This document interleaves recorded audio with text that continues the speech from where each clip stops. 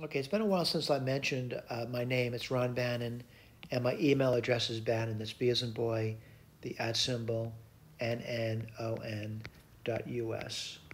Certainly, we're on the fourth problem. I know it's a lot of repetition. Repetition's a good thing. You really need to exercise, and everyone does, by the way. So they're saying, is minus five a root? And the answer is either yes or no. So if it's a root, it would satisfy the equation. What does that mean? You'd plug in minus five over here, and it should give you zero. So that's all I did over here.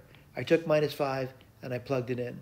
Now, granted, I realize some students saying, "Oh, it's too much arithmetic. I don't want to do that." We don't mind you saying, "I don't want to do that arithmetic." The other option instead is if minus five is a root, x plus five would be a factor.